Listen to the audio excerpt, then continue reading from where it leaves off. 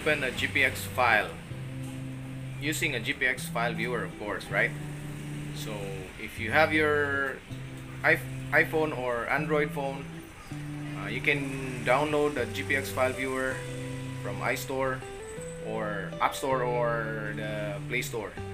So to open a GPX file, you need a GPX file viewer. Now there's been a lot of questions on how to open it, because if you send them a file, they would say, I cannot open the file because I don't know how, and it does not open, the file does not open.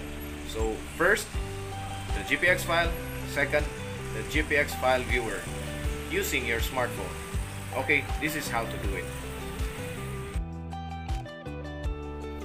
Let's open the GPX file using the GPX file viewer on my smartphone. Click the file. I already have it in my Facebook Messenger. Click download. It's gonna be downloading, but I already have it on my phone, so it's download again. Open.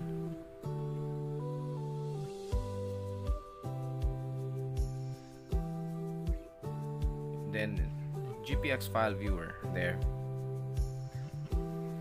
Opening. There you go. It's actually a real-time location.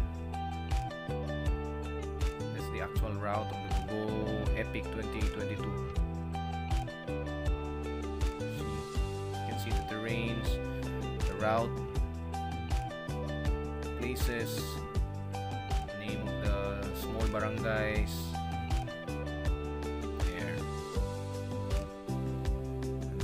There's my place. 3-hour ride away. See, very easy.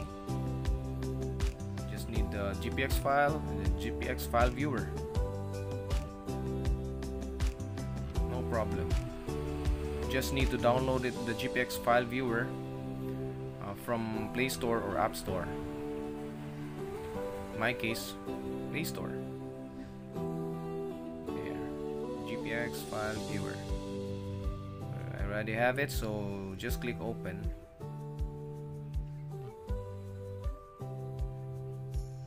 There you go again. Location services should be open, right? There. Very easy.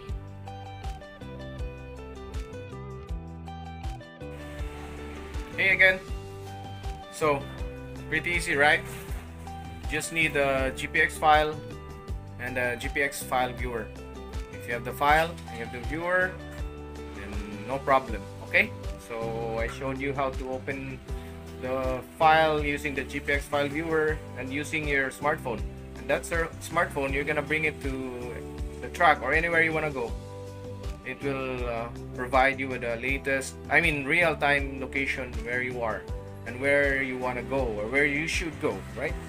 If it's a race or an event or a track that you're following, just get the GPX file and then you can open it through the GPX file viewer, right?